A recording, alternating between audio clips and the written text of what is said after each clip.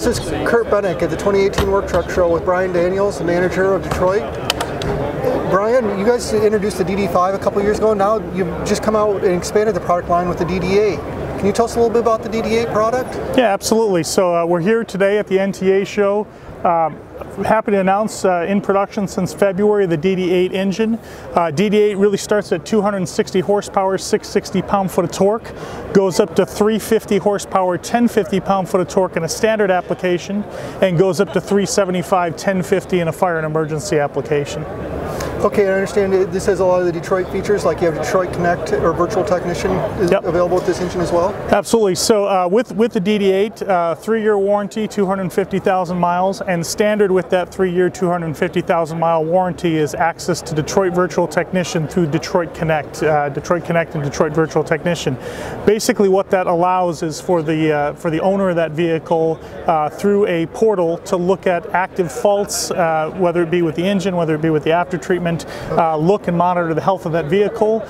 Should we have a fault code and that owner want to get that truck into the shop, it will not only show them what shops are close by, but also show them shops that have the parts available to make those repairs as well. I understand you guys are really maximize the cost of operation with this engine in terms of both maintenance, the maintenance intervals, and in terms of fuel efficiency. Can you address that a little bit? Absolutely. So real excited. You know, maintenance is becoming more and more of a key as budgets are getting cut, as folks are struggling to keep up with maintaining fleets with less people. 3 times the maintenance intervals of the previous industry standard. So if you're looking at DD8, 45,000 mile maintenance intervals for a DD8. DD5, the brother to the DD8, which is also here at the NTA show, 35,000 maintenance intervals. So 3 times what the previous industry standard was. From a fuel efficiency standpoint, great engine, great program on fuel efficiency as well. We basically exceeded our own driven fuel efficiency targets by about 3% in the development of this engine. Okay, and how does this fit into the Detroit profile?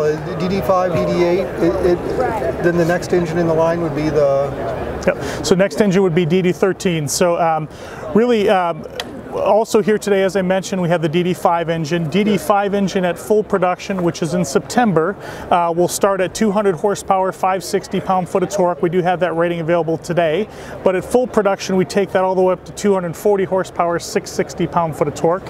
Have availability with the Allison transmissions, both the HS and the RDS at full production, as well as Eaton transmissions. We talked about the DD8 kind of being the next step in that 260, 660 range, all the way up to 375, 1050.